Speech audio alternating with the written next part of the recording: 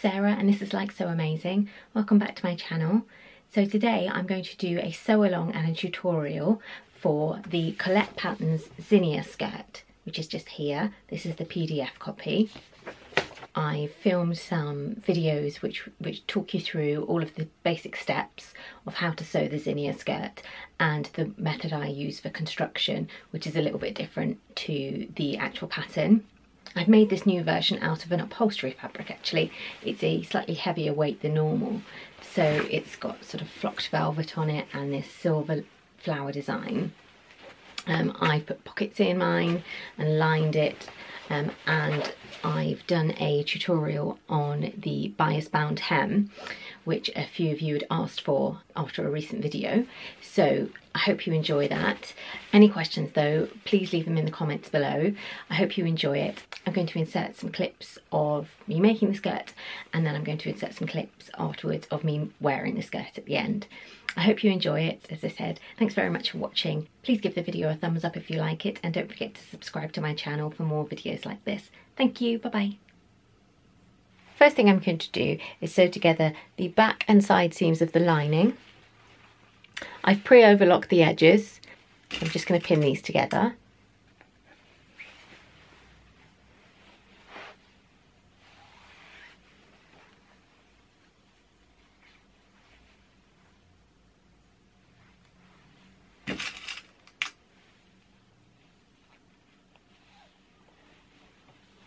So I'm just going to sew this at the 5/8 of an inch seam allowance.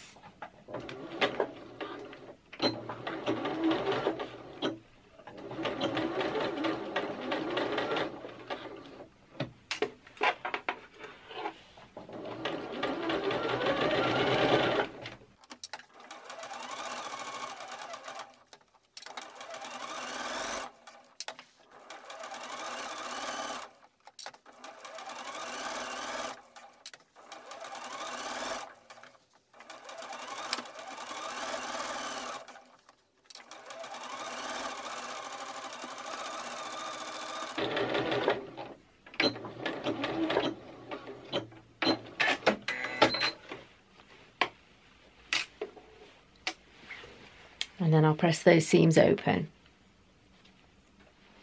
So next up, I'm going to put the pockets into the main skirt fabric. So I always do these 9 centimetres down, which is about 3.5 inches. So I just make a little mark there.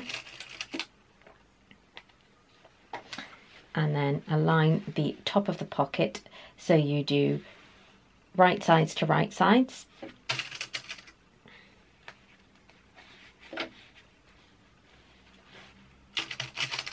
And I just pin that in place.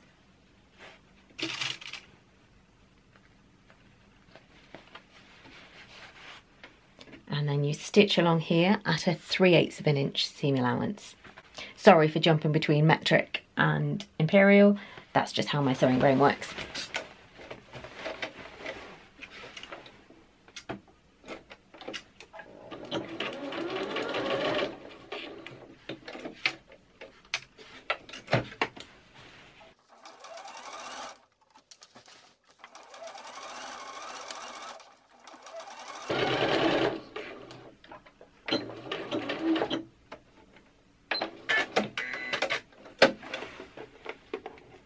And then we're just going to do the same for both of the back pieces and the 2 sides of the front seam.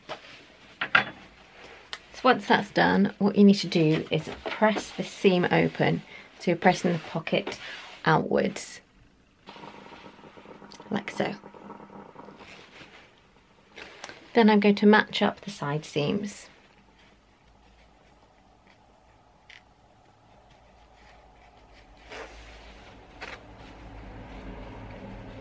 You just need to make sure that you've got these pockets even, so you leave the pockets out and you sew around here, around the outside of the pocket and back down the remainder of the skirt. And then when you finish sewing, you've got a concealed side seam pocket there.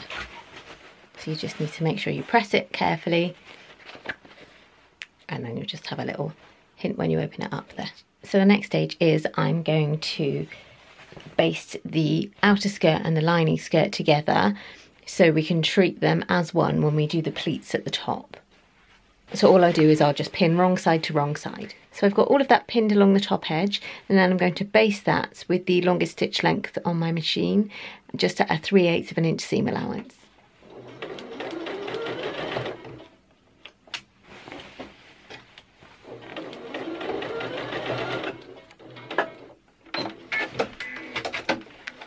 And I didn't sew all the way to the ends because you're going to need to install the zip into the shell fabric first, then we're going to sew the lining to the zip separately. So as you can see here, I've marked where the pleat placement is on the lining of the skirt. So what we need to do now is match these up. So from the outside of the skirt, we're going to take the two lines, match them up, and then pin them down. So if you pop the pin through and just make sure that it's hitting it on both sides, and then what we're going to do is sew each of these down. So we'll match all of these pleats up and then sew each one down. So you baste them first on the lining side of the skirt. So we've got that all pinned, so matching up those lines, and then we're just going to sew a basting stitch just down here.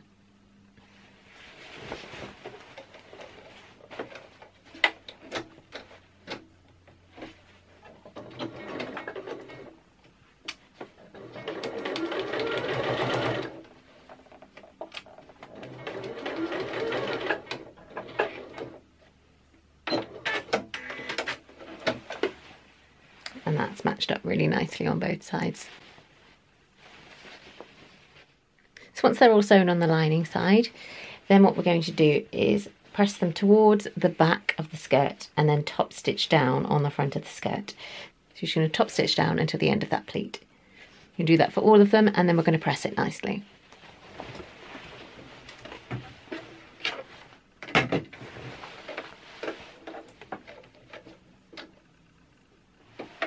And just top stitch about 1/8 of an inch away from the actual fold.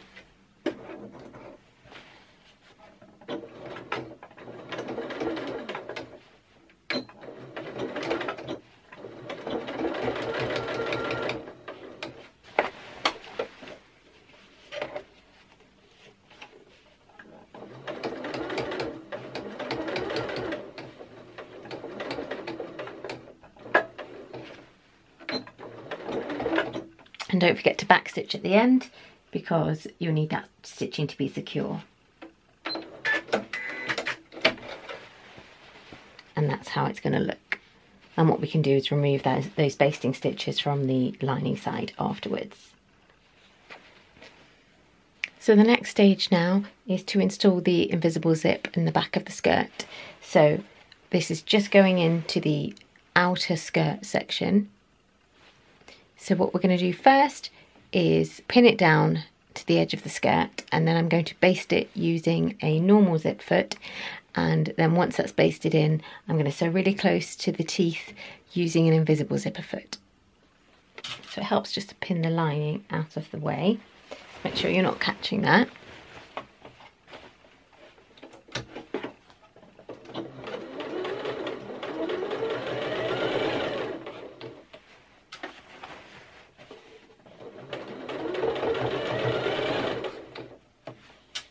Then we're going to get the other back edge of the skirt, and again put the zipper tape right sides down,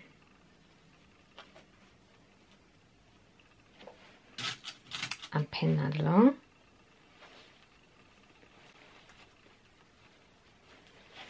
And then just do exactly the same. And now I'm just going to change out for my invisible zip foot. See that there with the little grooves, and that will help me get really close to the zipper teeth. So you just put the side of the zipper teeth just here next to this channel and run it through. And because we've basted it in place, it should stay nice and stable now.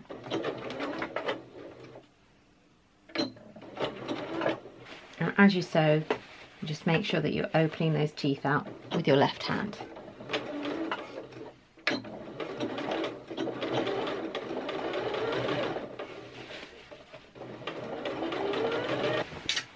Now when we turn the work around, we should be able to get a really close finish there. So if you can see, that's worked out really well. So now we just need to join up the back seam, and then we'll attach the lining to the zip as well. So what I like to do to close up the back seam, so underneath where we finished our stitches here, I'll put the two edges together and just place the pin there. And we're going to try and get as close as we can to this row of stitching. So we'll probably just have to sew just a few mils away from it, but that's actually going to create a smoother seam line. So just match up the rest of the seam, and we'll keep the lining out of the way for now.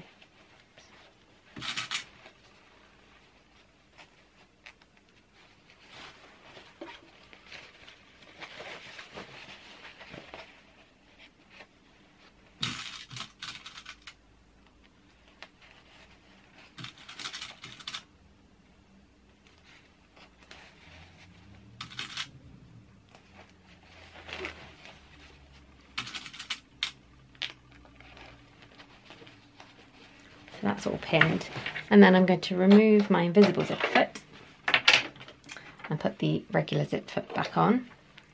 So that looks like that.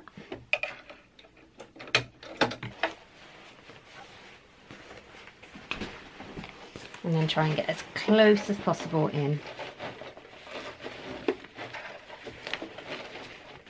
So it'll be quite bulky next to your machine. If we just position that up against that zip there, and then go in as close as we can.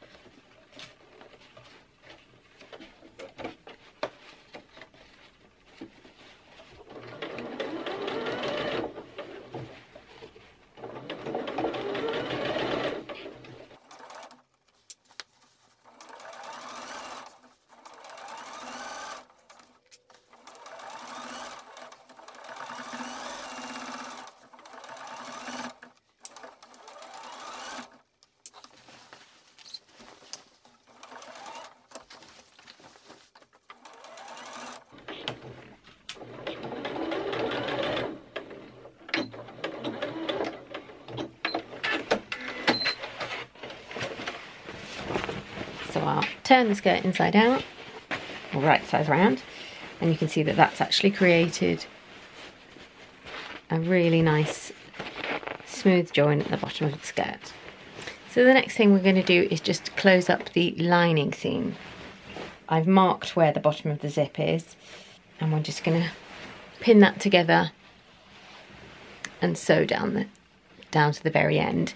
And then what I'll do is just turn the top of it over and just attach it via a hand slip stitch to the inside of the zip. Okay, so I've got back seam all pinned up there, and I'm just going to sew that up to the zip mark.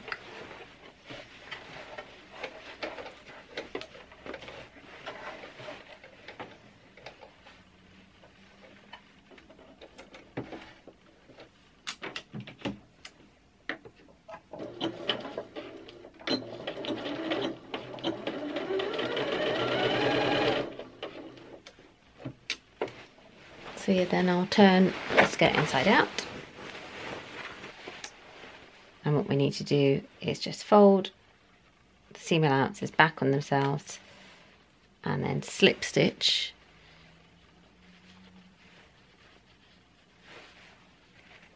this section here to the zipper tape on the inside. And that. Okay, so that is now slip stitched down, so a nice neat edge. And the next stage is going to be to install the waistband. So I've already pre-interfaced my waistband. So what I'm going to do is fold this in half with right sides together and stitch the two ends down, and on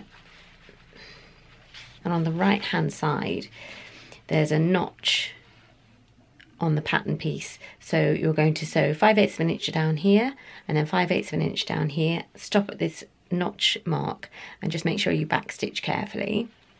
And then what we're going to do is just trim across the corner, because we're going to be turning that piece out, and that's going to form the button extension.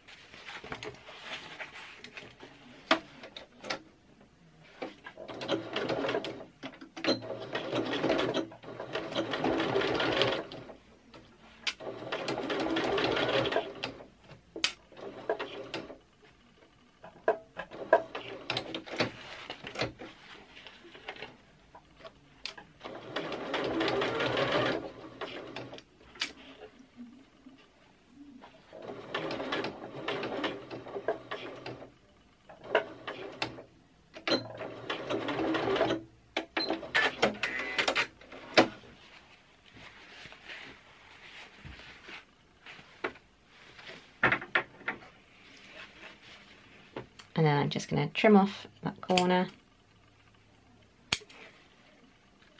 and trim that seam down.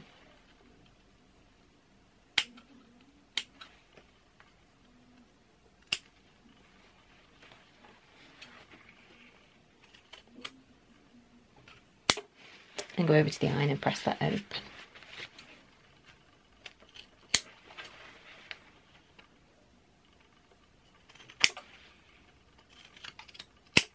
As you turn this corner through, I always find a chopstick is really great for just digging into the corner and getting it nice and sharp. Push that through and then just use a point turner or chopstick, knitting needle, something like that, and wrestle with it until it looks nice and sharp.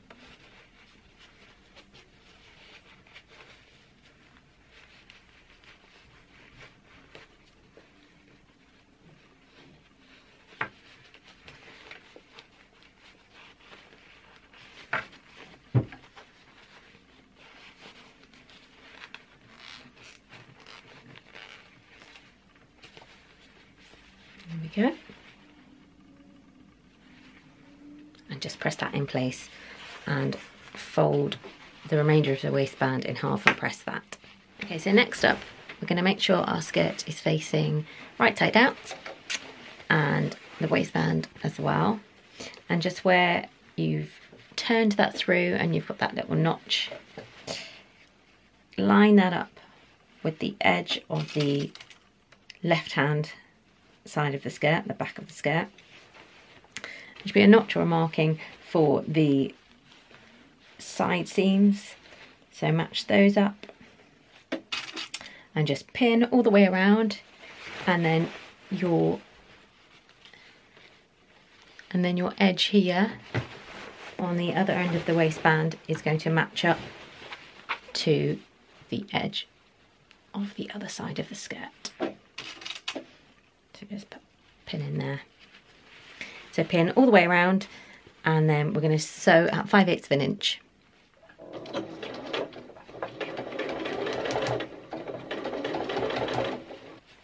So when you turn it around, it should look nice and neat like that. Okay, so I finished that seam there, and we can turn it over. And it's looking really nice. So the next thing we're going to do is we're going to fold under 5/8 of an inch and just pin along the inside of the waistband. You can obviously press this down. With this fabric, because it's so thick, I'm actually just going to fold it over by eye, just match it up to that seam line and pin along there. So starting at this edge here,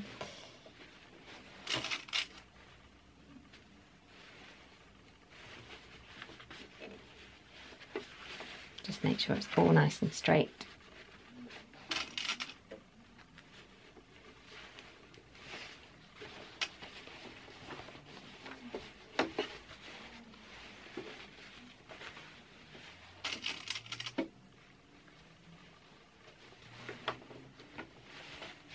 And then what we'll do, once we're sure that we're going to catch that edge when we top stitch on the front, you can transfer those pins to the front. And just make sure you remove them from the back.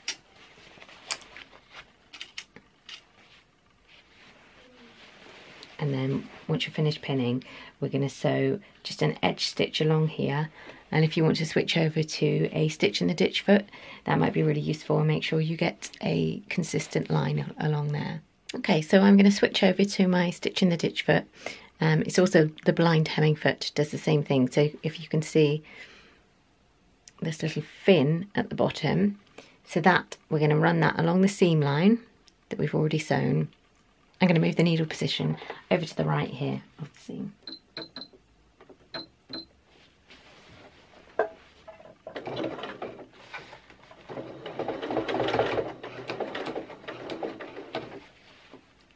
So you just make sure that that groove just lines up there, and then you'll have a consistent line of stitching.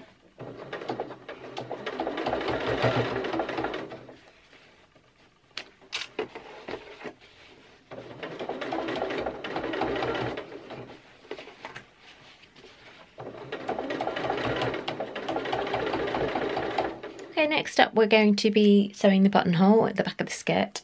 So I've got my buttonhole foot here and this decorative button, and I'm going to pop the button into the back and just close it up so that we get the right size buttonhole. I'm going to attach this to my machine.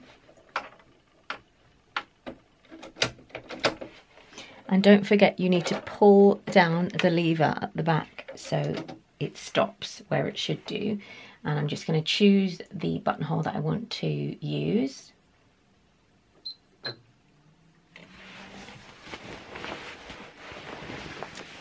And then we're going to get going.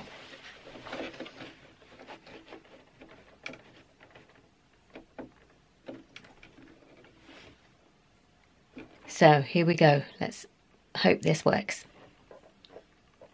Okay, the next stage is you want to try the skirt on and work out where you want the hem. So I've done that, and I'm going to be taking my skirt up by 5/8 of an inch. So the way I'm going to do the outside hem is I'm going to use bias binding. So a few people have asked me for this technique. So we're going to go onto the outside of the skirt first of all. So on the bias binding here, you've got this fold here, and that's where we're going to be sewing along this channel here. So I'm going to line that up 5/8 of an inch away from the seam. So we'll just check that. Yeah, that's fine. And then I'm going to just pin the first bit, and then I'm going to do the rest by eye. So I'm going to start just by the edge of this seam here.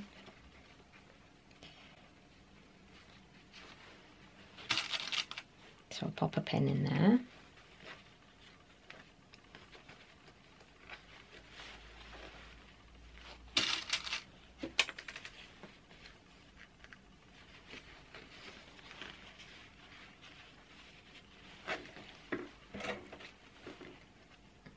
Just double check that. Yeah, that's fine.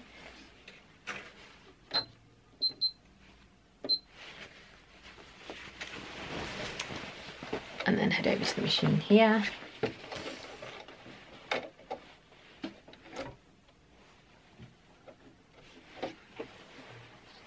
And then just start to sew in that groove of the bias binding.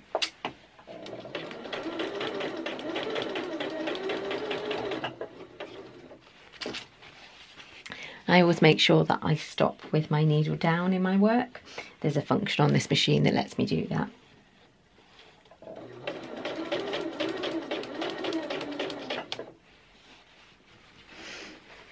Okay, so what I've done here is I actually went back to the start and just folded that initial edge over just by sort of 1/2 inch.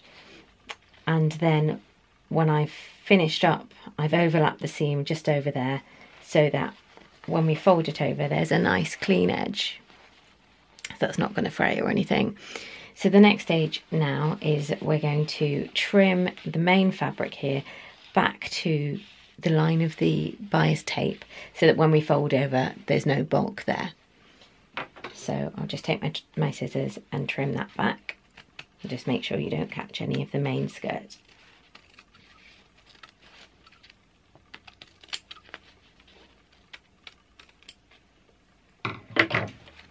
And then what we're going to do is press that round. So we turn that bias tape to the inside. And there's a couple of methods of doing this.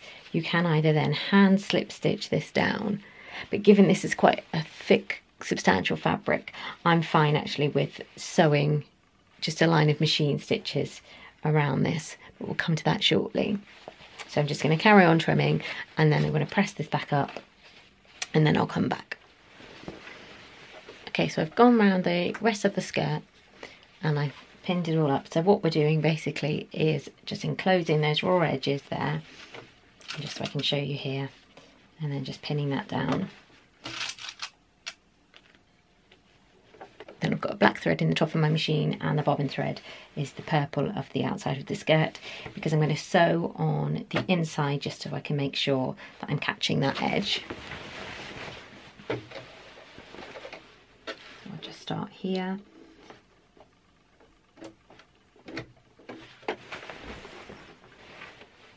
And I'm going to sew this at 5/8 of an inch, because that will make sure that I'm consistent along the edge, but also catching the edge of this bias tape here. I'm doing it at a stitch length of 2.8 because it is a top stitch.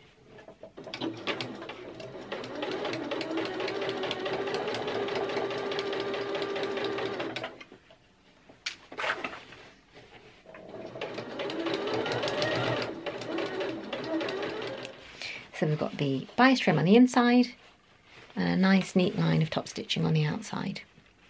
Really nice way to finish a hem. Then on the hem of the lining, I am just going to overlock the edges to stop them from fraying, and then do a narrow hem at 5/8 of an inch.